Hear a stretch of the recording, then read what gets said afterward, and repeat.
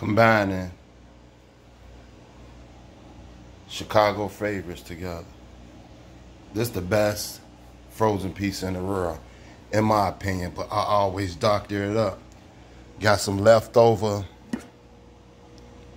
Italian beef meat in there. It ain't much. And some au jus gravy.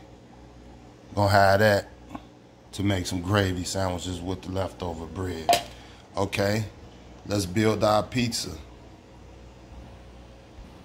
Warm the toaster oven up or your regular oven, but we ain't gonna do it at 450. We gonna do it at 425.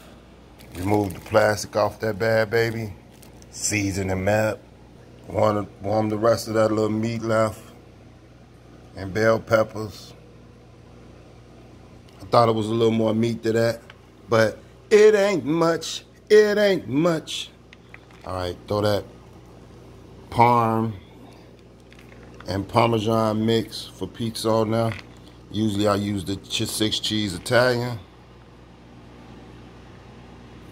And we're gonna hit it with some hot giardiniera.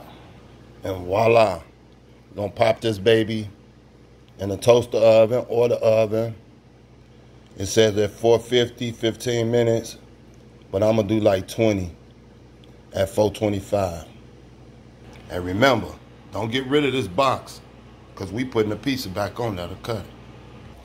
Got that thing hot and bubbly out the oven.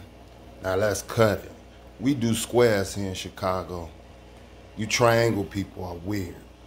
Although I must admit, I'm a little bit of weirdo, but I ain't a triangle pizza eating weirdo.